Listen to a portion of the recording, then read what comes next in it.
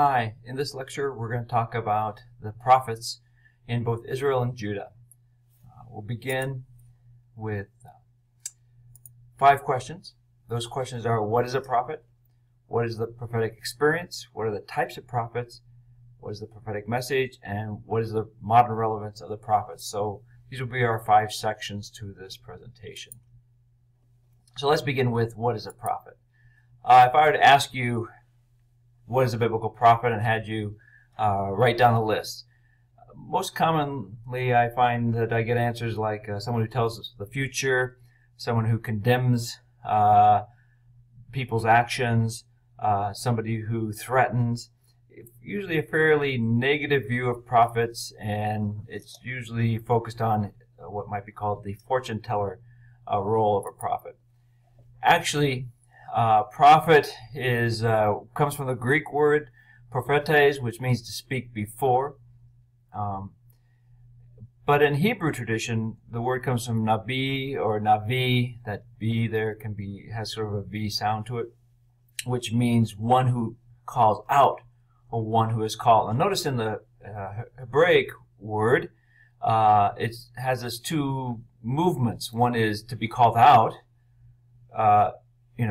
calling the people out of what they're doing now to something else. So that's what, in that sense, drawing them forth. While another one is, the other kind of meaning of the word would refer more to the prophet, him or herself, the one who is called. Other titles you can see, seer or visionary, which we'll talk about that later, might have the relationship to the divinization side of Israelite prophecy. Other words used for prophets are man of God or sons of the prophets. We can well imagine, and there's good evidence for it, that prophets weren't these isolated guys out there on the fringes. They actually were leaders of schools or guilds. So that's where this idea of the sons of the prophets, that there's sort of a family, if you will, a collection of like-minded folks who are working together to achieve a common vision of the coming of God's reign within the world. The key thing is that a prophet is not a fortune teller, but rather what I like to say, a forth teller. He calls forth the people. If you look down at the bottom part, they don't predict the future, but rather they announce the future. So basically, it's sort of a natural consequences sort of role.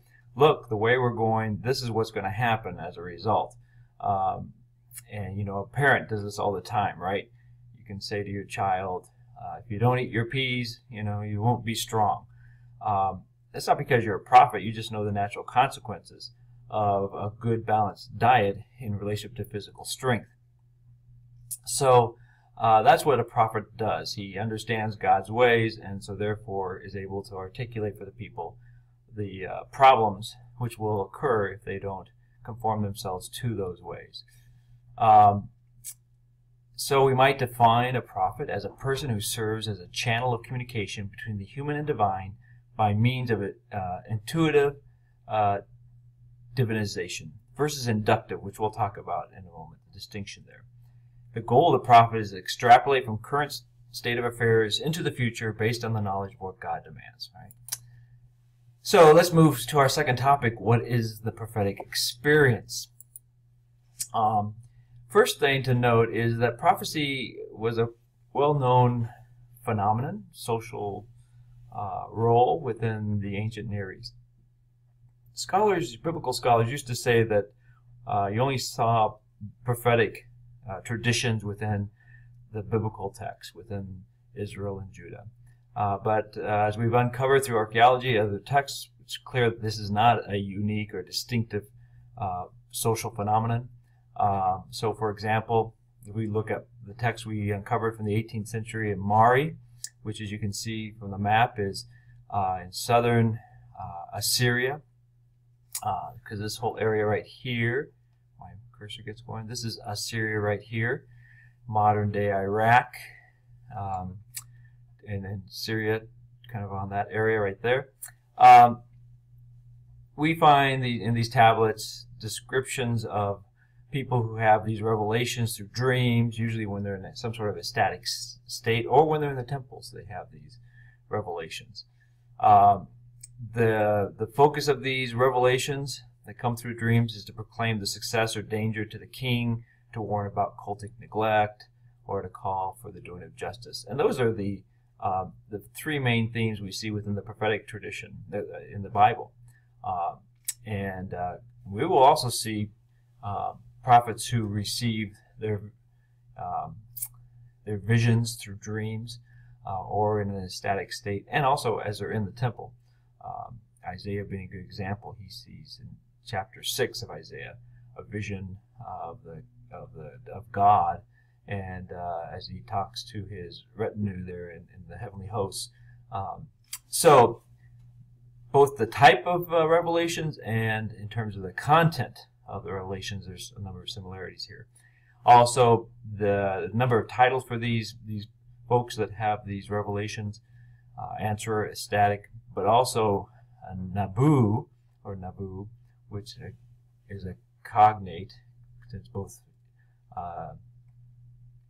the Assyrian language as well as Hebrew are Semitic languages. They have similar terminology, just like the Romance languages do today, let's say between Italian and Spanish, for example. You'd have some similar vocabulary, as well as within English we have the same thing with other languages. So clearly there's a relationship between these, not just even the social function, but also the terminology.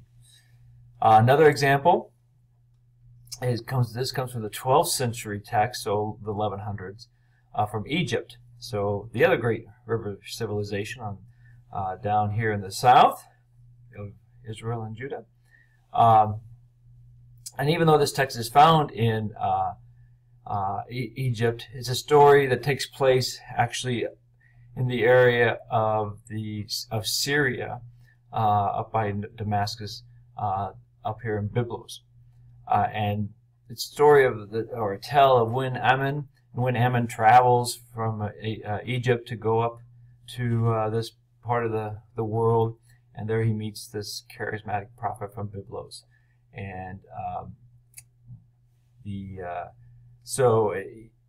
and here I actually show you the text where this is told. What's sort of interesting is, by the way, a couple things interesting here.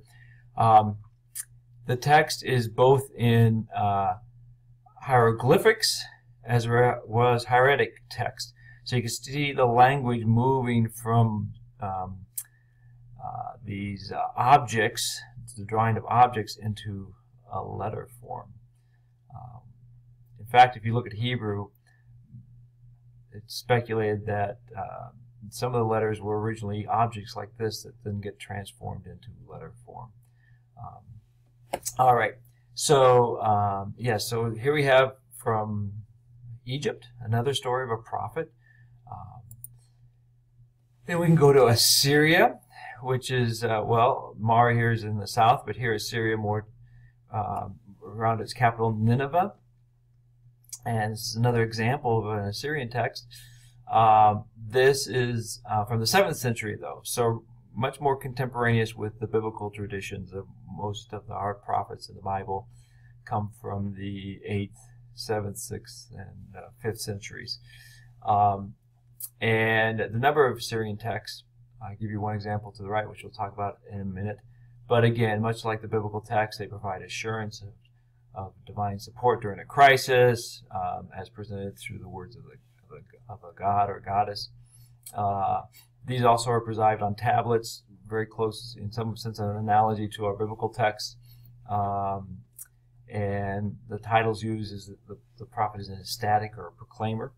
I give you one example of this is not one of the tablets, but rather an example of a prophetic, of a prophet guiding the king, is on the Zakur stela, which was found in Damascus. So Damascus is over here. And so we will remember from our history that Assyria is dominating the ancient Near East at this point, and its power is extending down here to Damascus. And in the this period, the 7th century, they've actually conquered Israel to the north, country to the north.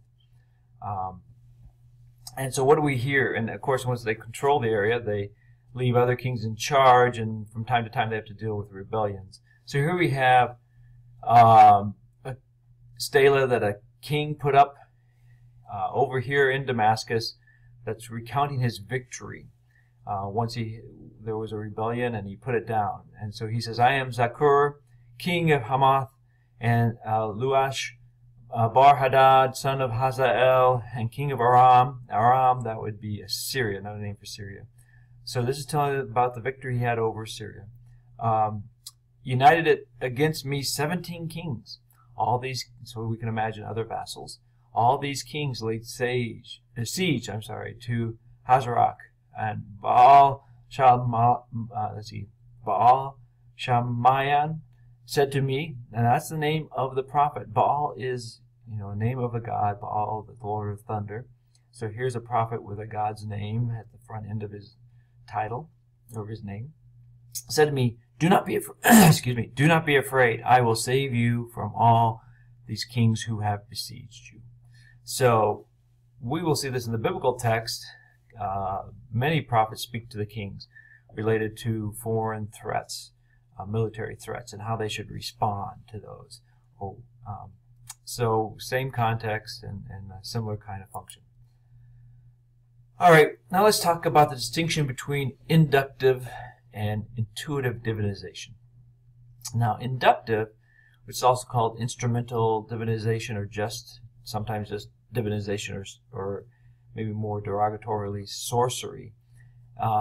It's an attempt to discern the will of God by examining by external observation. So one common method was that you sacrificed some sort of animal, maybe a pigeon or what have you, and then you would examine the entrails, particularly the liver, and this might give you insight about the will of the gods that's present in the liver.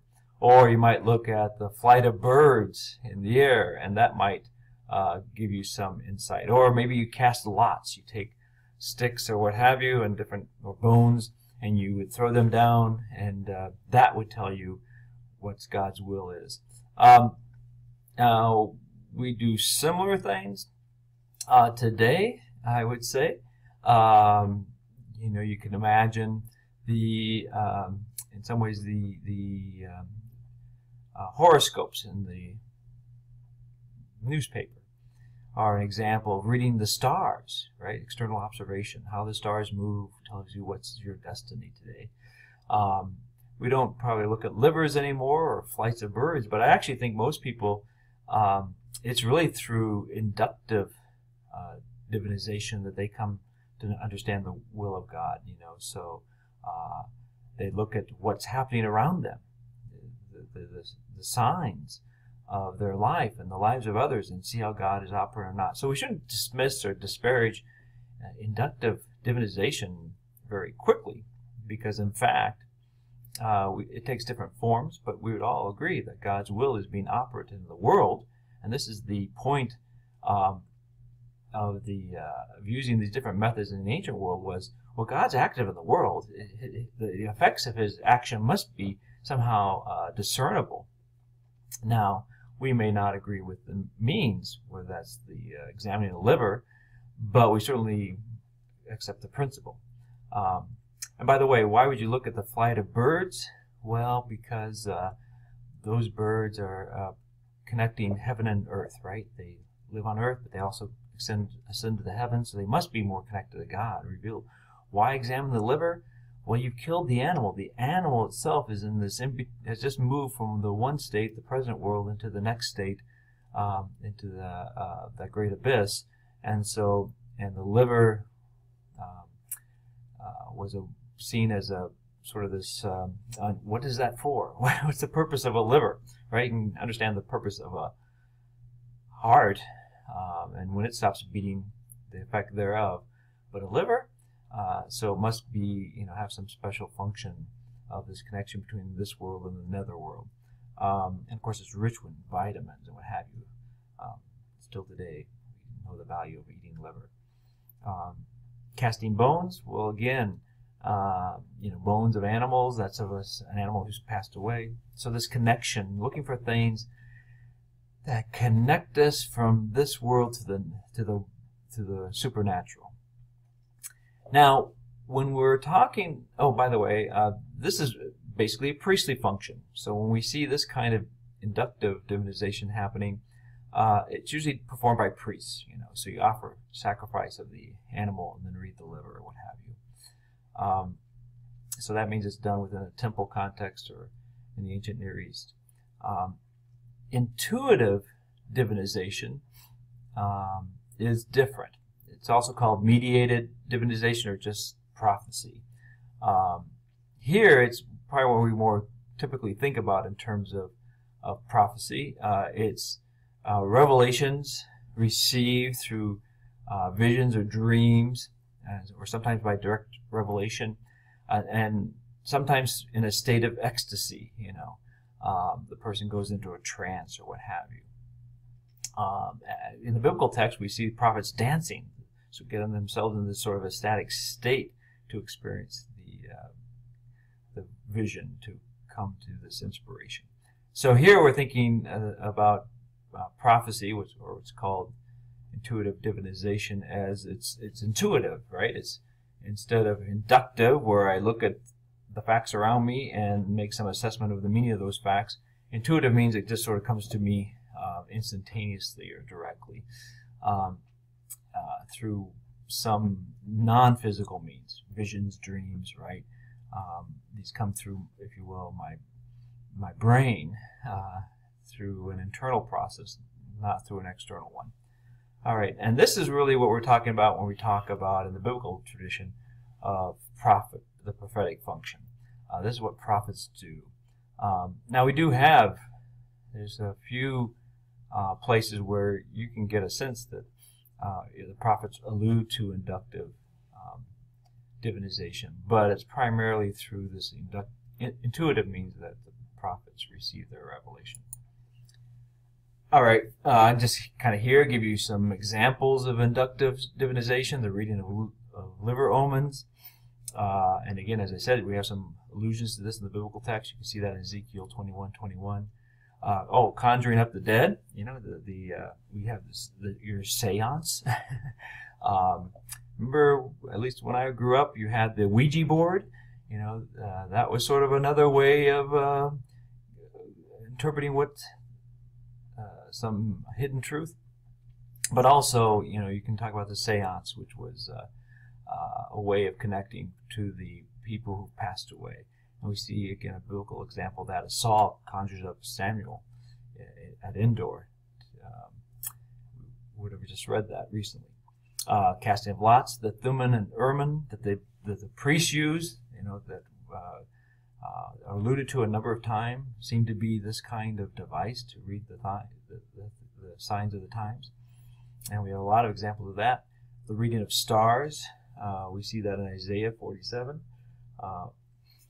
Another way people would interpret the future is to pour oil on water and look for patterns within that. And that seems to be what's going on in Genesis 44. And we also talked about the observing the flight of birds. Here I give you some examples to the left. Here's liver models from Hatzor or Hazor. So basically, well, if I open up the liver of a pigeon or a dove, how do I know what that means? Well, they make clay models to say, well, if it looks like this, this is what it means. If it looks like this is what it means. And then here we have a possible reconstruction. We don't really know what the Thummim and Urim look like, but this is an attempt to kind of capture that. And these are bones that were dug up. So these two are actually historically, archaeologically recovered. These are reconstructed assessment kind of guesses, but this right here was a bone that was understood from the archaeological context to be used for this purpose of inductive divinization. All right, so the normative prophetic experience, what is that? First off, we say there isn't a normative, prophetic experience per se. There's not one prophetic experience. Some have a call vision, where they're told, you're the one, now here's what you should do. You know, you can think of a couple of examples of that, where people have this calling, this narrative, but others don't. Most don't have a call narrative incorporated within the biblical text. Some just preach through oracles, thus says the Lord, kind of a way of communicating their revelations. Others use prophetic actions. Some stress social justice, while others are focused on reforming worship. So we have a lot of variation. I think that's important because I think sometimes people narrow down the nature of biblical prophecy within prophetic traditions within the Bible.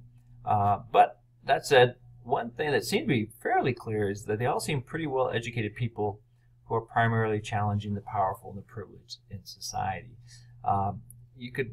There's some question about the education level of some of the prophets, but I think on the whole, we'll see that they seem to come from not the poor per se, but the educated, the privileged class. So they're actually criticizing people within their own community and their own social status somewhat significantly. All right, so if we were to kind of summarize this common prophetic function, again, a generalization. Each book has its own nuance, but we can say that they analyze the contemporary political and social policies in light of Yahweh's demands for justice, worship, and faithfulness. That's what they do. That's the prophetic function. That's not a bad sort of nutshell description. And the presupposition is that faith is integrally political. That doesn't mean religious institutions are integrally political, but that faith itself calls us to engage the world in some concrete manner to make the world better, to move it in a more faithful direction.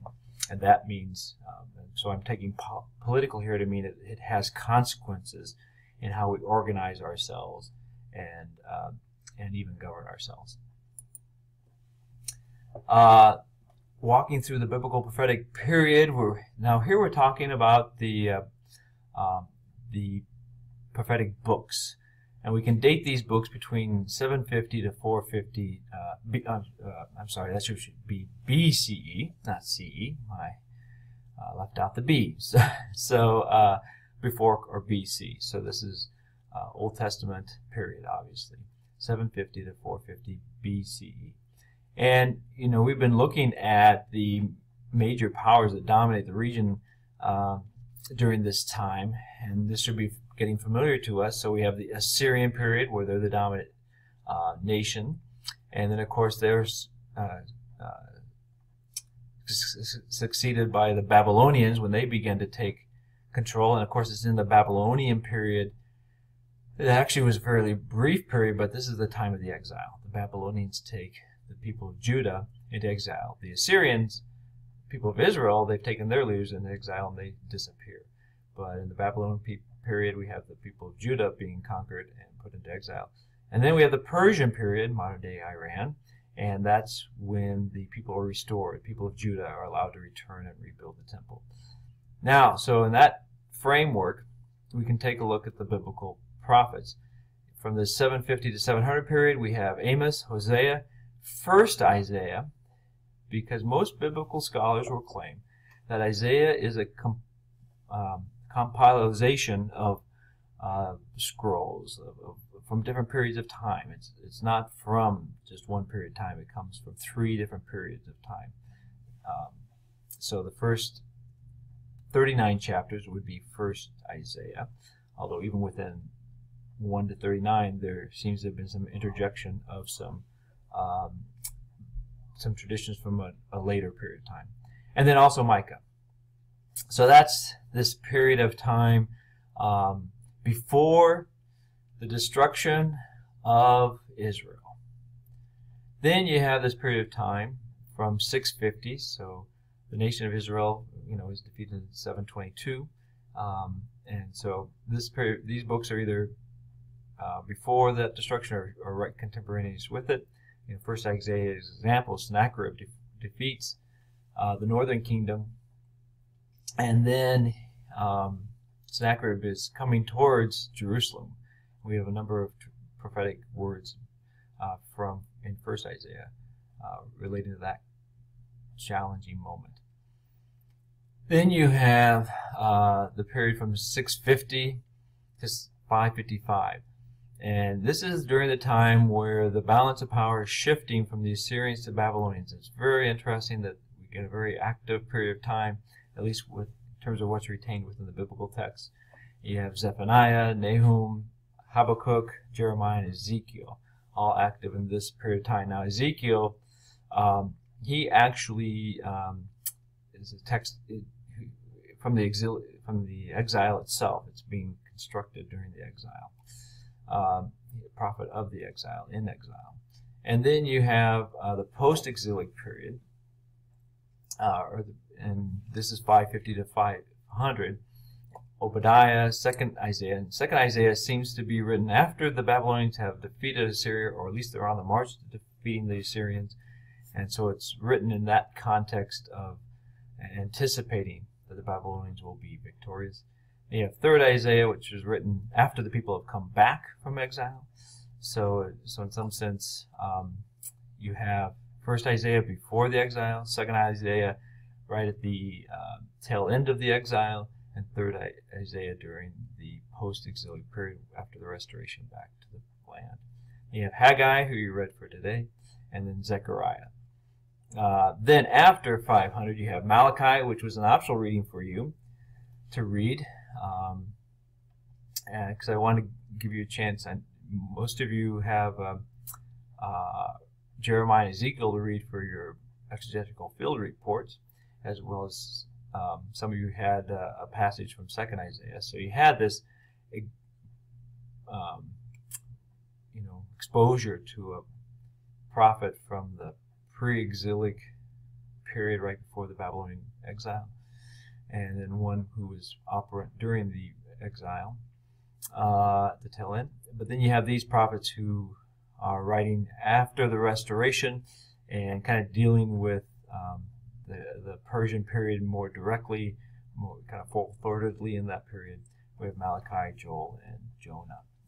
Of course, we read within Mackenzie about Jonah. It's a very unique text. It's almost an anti-prophet in terms of how it's presented.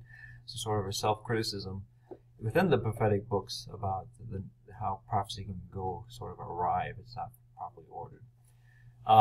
So I make this comment that the most active periods were in times of transition on either sides of the exile. Here's a link if you wanted to type that in. It's a nice link on the kind of walks you through the different phases of the world history in a very quick, I think it's 90 seconds, kind of the different rise and falls of the different empires of the ancient world. So now we'll move on to the different types of prophets. So one thing to note is that there are really three, within the biblical text, three distinct types of prophets. There's court prophets, cult prophets, and social prophets. Most people's image of a prophet is that of a social prophet, the sort of lone ranger out on the fringes of society, maybe like John the Baptist eating milk or locusts and honey. But in fact, I think that's even those social prophets were part of a social group. They had disciples who followed them, and again, we can imagine them to be not just sort of these radical fringe, but actually being pretty well integrated within society, and hence being well educated, hence addressing a reality they know. But we shouldn't pass so quickly through the other two types of prophets. So court prophets are prophets who worked in the king, the king's court, gave him advice, gave him direction, gave him some understanding of how God might be calling him to act. Very important. We see the number of these. We've seen this within already. We saw Nathan. Nathan is a court prophet. So these different types of prophets not only appear within the narrative, but also we hear some of their words, right? And then we have cult prophets. And here within the biblical text, we have some clear examples of some cult prophets. So Isaiah could be a court prophet. but he has this vision within the temple. He might be a cult prophet, so it's hard to kind of pin down Isaiah which one of these two types does he fit into. But we have clearly some other cult prophets. You read about Haggai. Well, we can imagine Haggai is a cult prophet. So these are basically people in the, what do we mean by that? They're in the temple context, at least within the faith of the people of Israel and Judah. We're talking about it being in the temples or the holy shrines. So these are people who are enmeshed within a religious context and speaking in that context. Ezekiel's another example. Ezekiel was clearly a priest who spoke in the prophetic way. So, and of course we saw already how some of the inductive prophetic traditions were located within the cult context. And this continued, and not just in terms of inductive prophecy, but also through inductive prophecy as well in the religious context, the temple. And then we do have these social prophets. These seem to be folks who are, they're rising up not out of the court per se or the cult, but out of the needs of the population at large. Some of them may well have, initiated their careers in the court or the cult, but now they've moved sort of out of those social contexts and are operating. Again, I think we should see that in a group context, but sort of in terms of they're probably gathering disciples, but that they're somehow distinct from these other two social contexts of court and cult. So we've seen this a number of times. We divide the Old Testament. One traditional way of doing that is into the Torah, Pentateuch, prophets, and writings. But we're going to drill down and break this out a little bit. What's in this basket? So first off, when we talk about prophetic literature, if you use that tripartite division of the Old Testament, then you would break out the prophets into two other subsets, what are called the former prophets and the latter prophets. That's the traditional language for these two different groups. What are the former prophets? Well, these are people that don't have their own books, all right? So that's one way to think about it. They're also earlier. But Elijah and Elisha would be a good example. There's extensive discussion of their ministry and their careers in 1 and 2 Kings, but they don't have their own prophetic books. So, and then we see a number of former prophets within the Deuteromistic literature, so that's really where they are located at, is in, Moses is seen as a prophet, but also we see prophets rising up in Judges and then 1 and 2 Samuel as well. So that's the former prophet group. And then we have the latter prophets. And these are people that have their own books. So in the biblical canon. So we have Isaiah, who we've talked about, and Jeremiah and Ezekiel. These are, we'll mention in a moment, the 3 major prophets. And then we have what's called the Book of the 12. So a scroll could only hold so much material, which we'll see in a moment.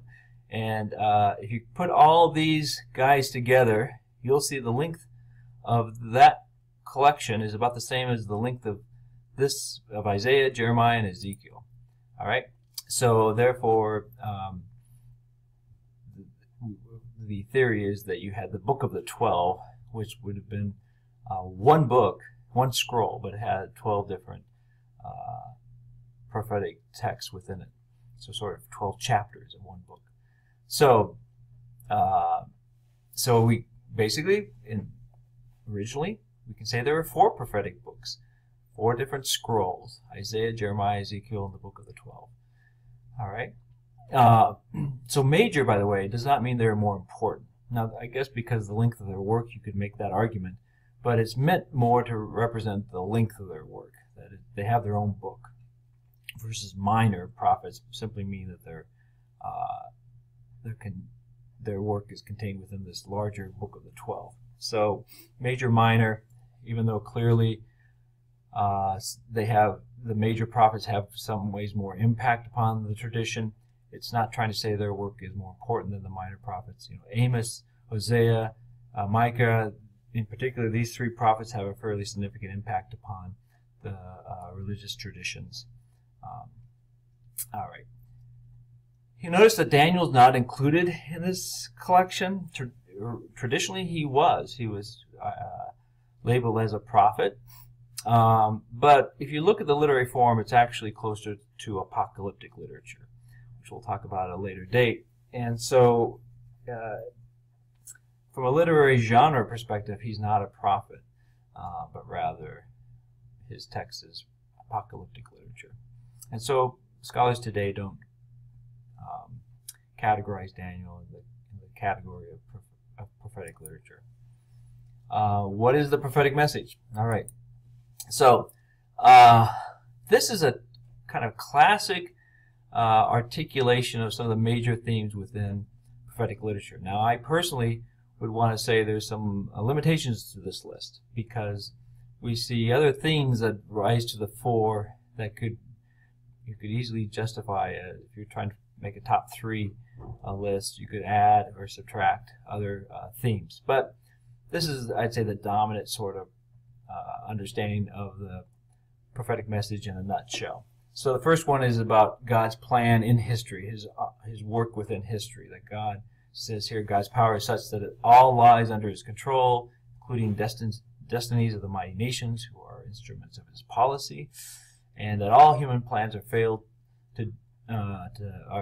doomed to fail if you don't trust Yahweh's help and protection.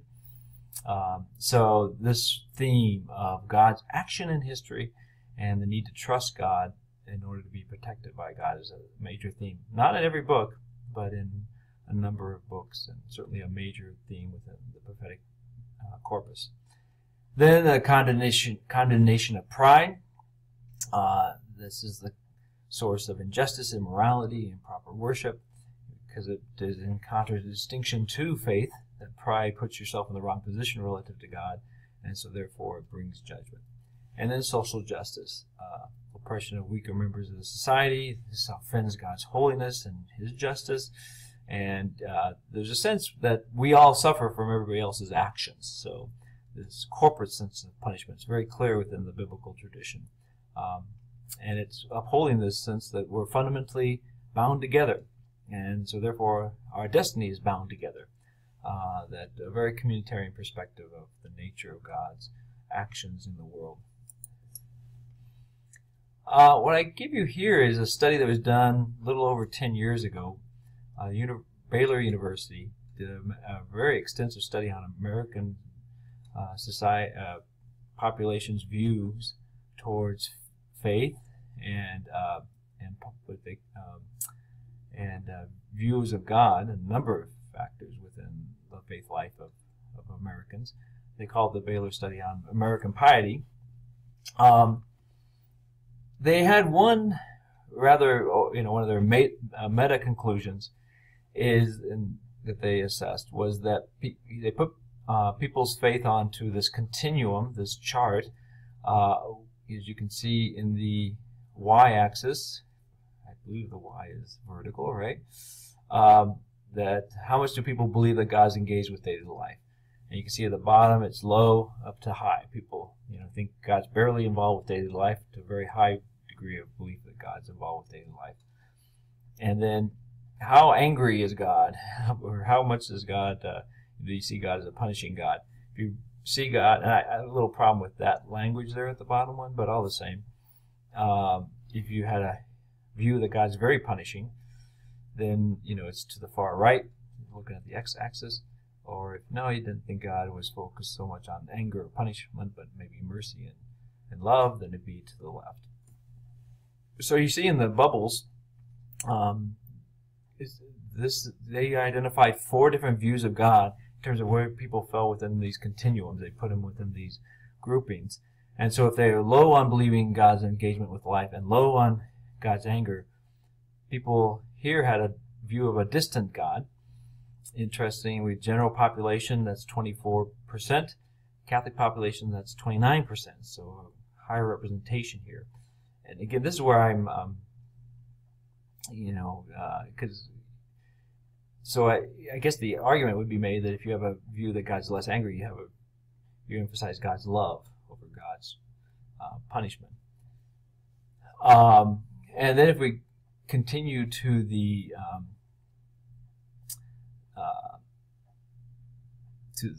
above that, you can see if we continue along the believe God's engagement with daily life, well, if we move up the ladder, you can see that the general population have a benevolent view of God, 23%.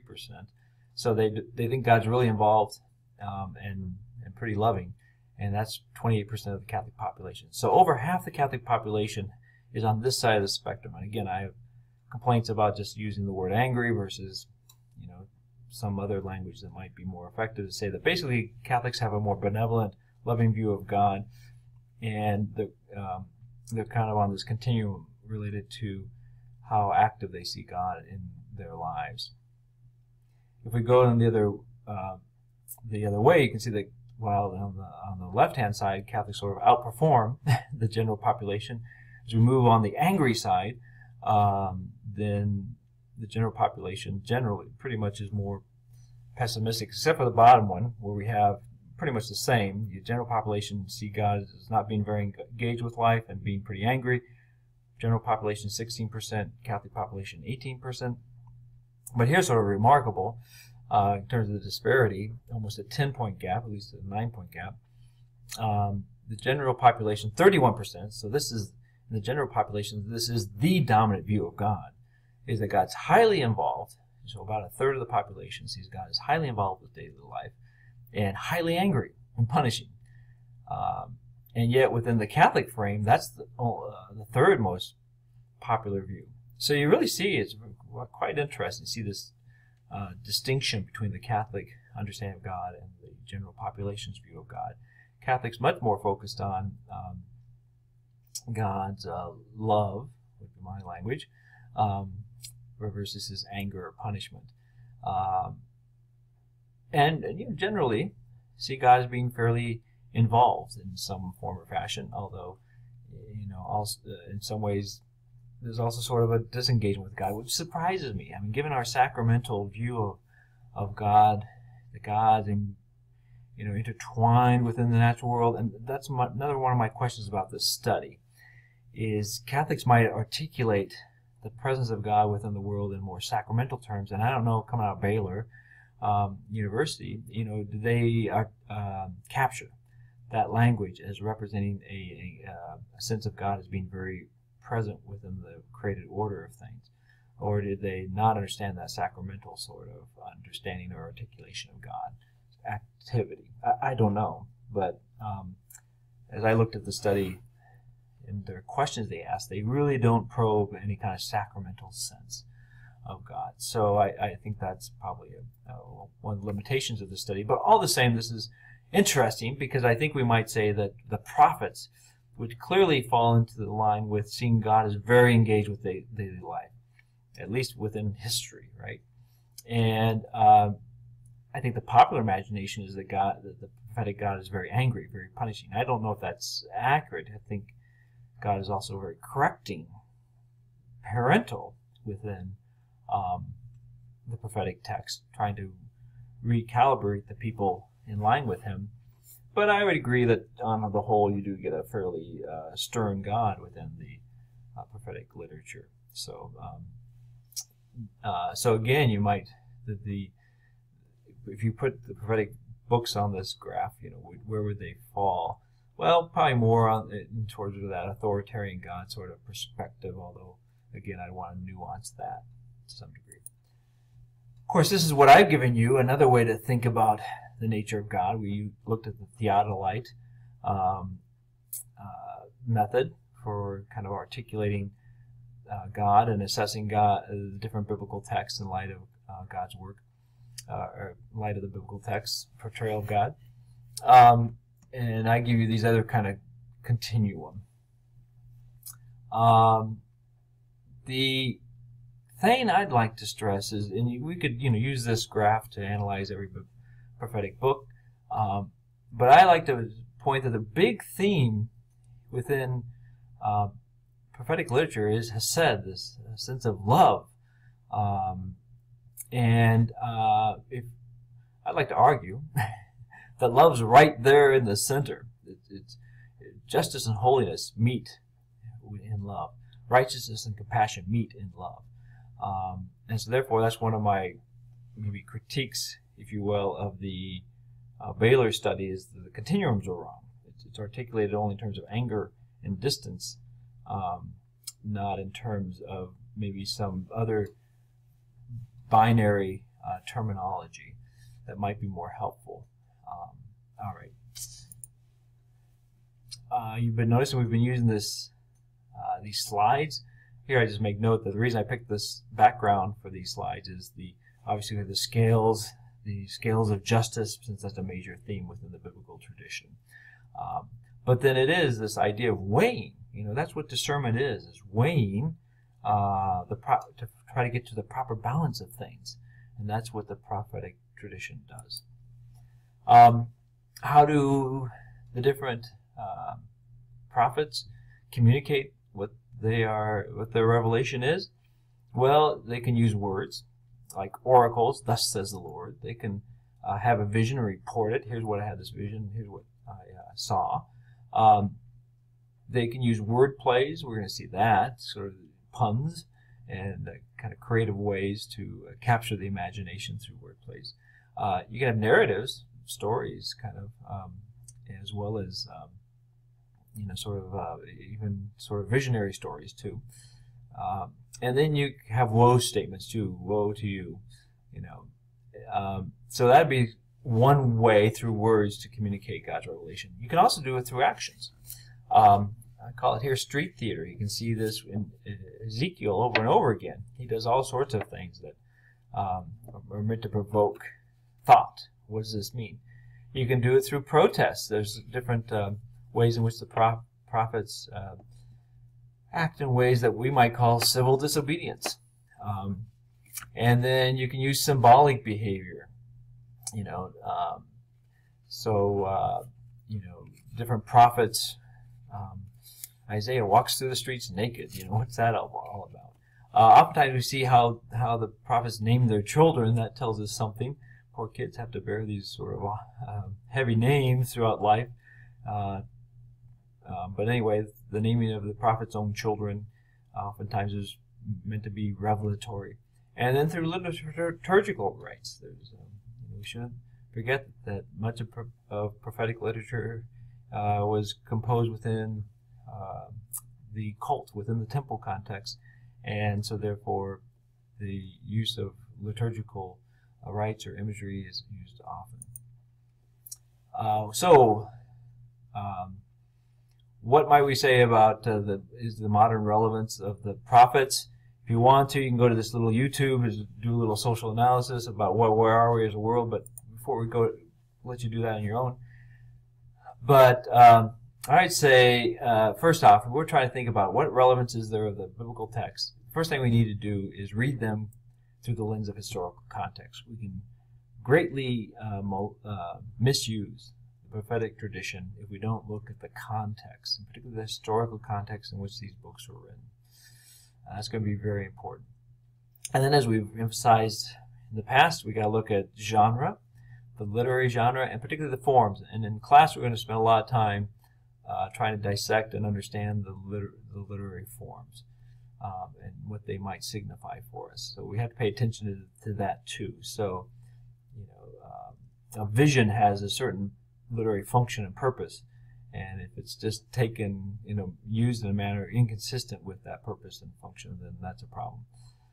Also, we should note that all the biblical books, almost all of them, have some sort of composite nature to them.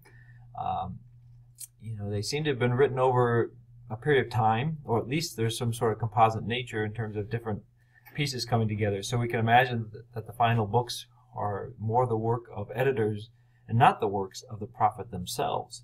And this is important, right? To understand how the books before us have a literary history in terms of their composition. So if we're going to properly understand how to apply them today, we have to be aware of that. So this is from a scholar named Tucker. When he tried to identify some of the modern relevance of the prophets, he says it gives us a sense of vocation. How do we respond to God, and what's our responsibility to and for the world? That's really what they call us to. You know, there's that great Emil Bucher line that what is vocation? It's where your great passion and the world's great need meet. Right? Your great passion and the world's great need meet. And so this is what the prophets are. They're people that have this passionate love and desire for faithfulness to God, and they look upon the needs of the world and they articulate how those are meeting and how we are called to greater faithfulness in order to respond to that need within the world. The other relevance of the prophets for us today is that they give us a sense of the power of human words and symbolic actions to change the world. You know, that we can get kind of overwhelmed that we can't change anything, and the prophets kind of indicate to us that words matter, actions matter, that in fact we can affect change and make a difference in the world. And then there's sort of this deep awareness of the historical concreteness of living the spiritual life. You know, again, maybe one of the disturbing features of that study that I saw from Baylor is, particularly with the Catholic numbers, is the sense that God was fairly distant, right? Not very active with daily life. Even though I try to critique it a bit in terms of did the researchers pick up the sacramental language, I'm not so sure it's all wrong. You know, the conclusions of that study. I do think maybe Catholics have a less sense of the immediacy of God's presence in their spiritual life. So the prophets call us to that sort of awareness of God's action, and God's action not just in our personal life, but on a broader scope. You know, there's a phrase here, historical concreteness. You know, that God is involved with human history. And then the fourth relevant point that the prophets can bring home to us is that it gives us a sense of the social, corporate, and institutional dimensions of human life. You know, that calls us to recognize that we are bound together, and that we are fundamentally social beings, and that it's just not God and me, you know, but God and we. And so the prophets are always talking about nations, not individuals. If they call out individuals, they're usually people in power because they've separated themselves from the people, and that's why they're being critiqued. They don't see themselves properly oriented within the social fabric and in terms of relationship with God. So, and then finally, the fifth kind of major value of the prophets for us today is their sense of moral decisiveness. You know, that you gotta kind of fish and cut bait. Now you gotta make a decision. You know, sort of this calling to authenticity. You know, instead of sort of smoothing off all the edges, trying to be fully flowering as who and what we are and how we're created as human beings by God.